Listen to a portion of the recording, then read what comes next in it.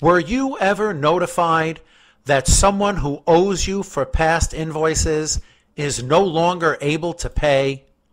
Well, then in that case, you should watch this video, Writing Off Uncollectable Invoices.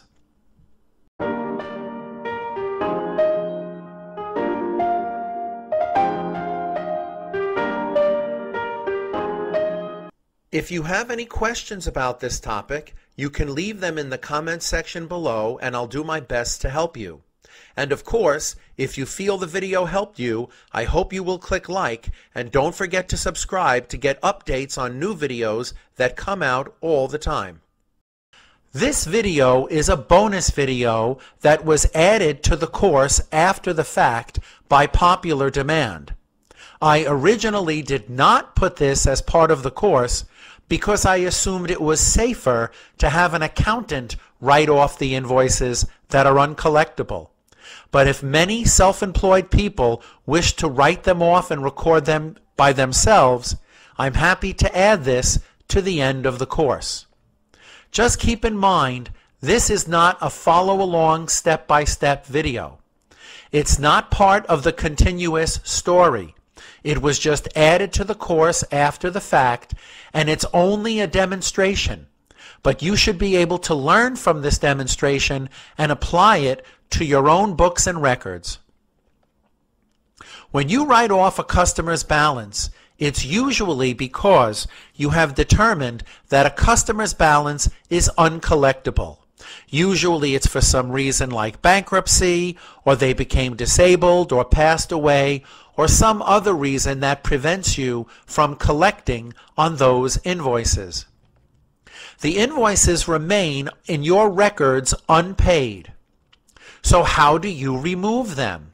Well, the name of the deductible expense that this situation creates is called bad debt expense, and it is a legitimate business expense that decreases your net income on your profit and loss statement.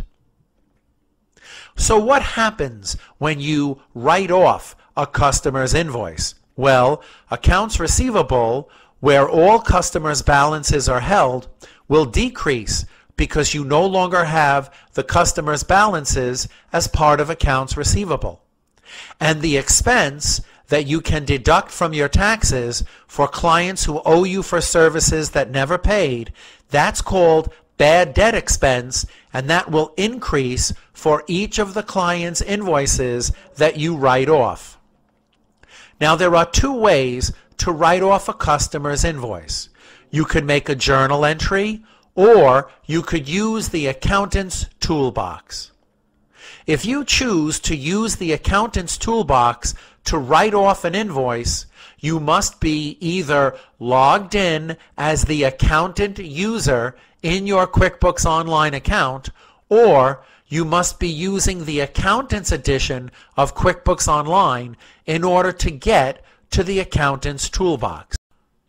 So first let's look at the trial balance that I set up, and you can see there are only two numbers here just to make this demonstration very simple. The accounts receivable is the total of all open invoices. We can go back to the open invoice report and we can see 3 customers have 2 invoices each for $1,000 just to make the money amounts nice and round so the demonstration is easy to understand. So here's our example. Let's imagine on May 6th of 2020 we determine that Priya the procrastinator cannot pay. Now you will notice in her account she has 2 invoices for $1,000 each. And the first demonstration will be using the accountant's toolbox to write off the earlier one. Again, remember that the trial balance has no bad debt expense now and has accounts receivable at $6,000. But after we do this, accounts receivable will go down to $5,000 because I'm only going to write off 1 invoice using the accountant's toolbox.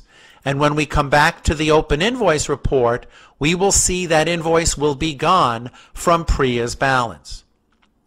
We click the Accountant's Toolbox, assuming you're using the Accountant's Edition or logged in as the accountant user, and we click Write Off Invoices.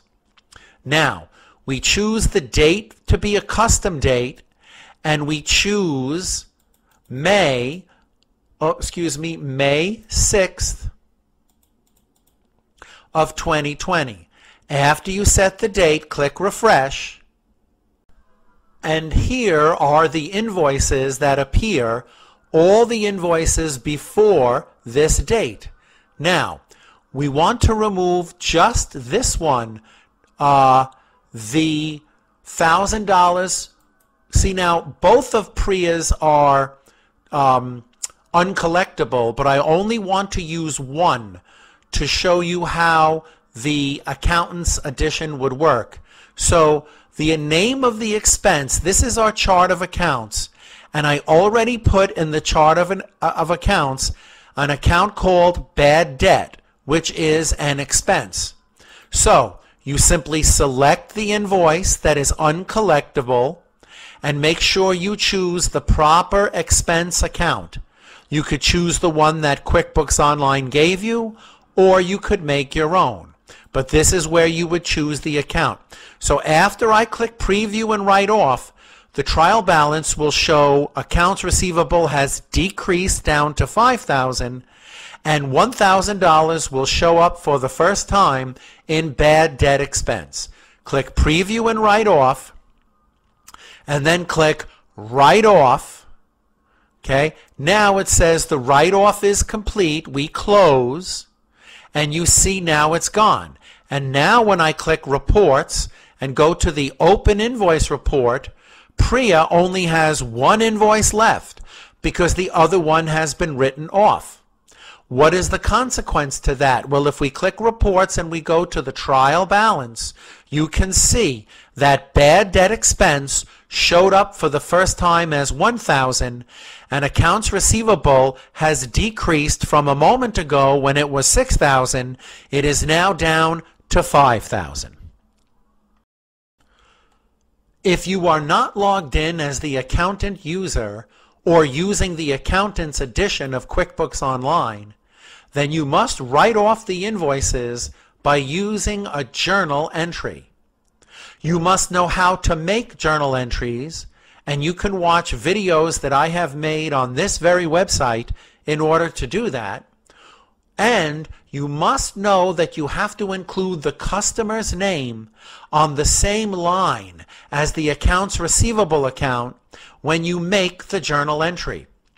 And when you make the journal entry, you're not finished. After you make the journal entry, you have to then apply the journal entry to the invoice in the Receive Payment window. So let's take a look at how you would do it if you're not using the accountant's tool. You would have to click New, and you'd have to go all the way to the right and go down where it says Journal Entry.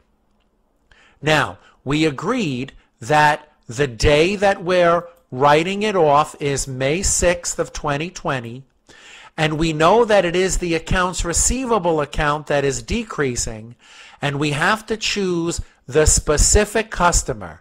So we choose Priya. We also have to know the amount that we're writing off, because with the accountant's tool, you can choose the specific invoice and it knows the amount. But if you're making a journal entry, you have to remember the amount, and you can even write off two at once and put the amount for two at once, but we're only going to do one. So it's $1,000 that we're decreasing Priya's account and accounts receivable, and the balancing account is bad debt. Okay, we can get to bad debt. Here we go.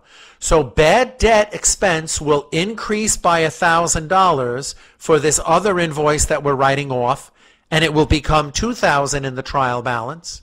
And accounts receivable will decrease from $5,000 to $4,000, and Priya will have a zero balance. Click Save and New. And now, when we take a look at the trial balance, you can see accounts receivable decreased to $4,000. because we just lowered it by the invoice that we wrote off from Priya, and bad debt expense increased to $2,000. But the interesting thing is on the open invoice report. Notice it lists both the invoice and the journal entry.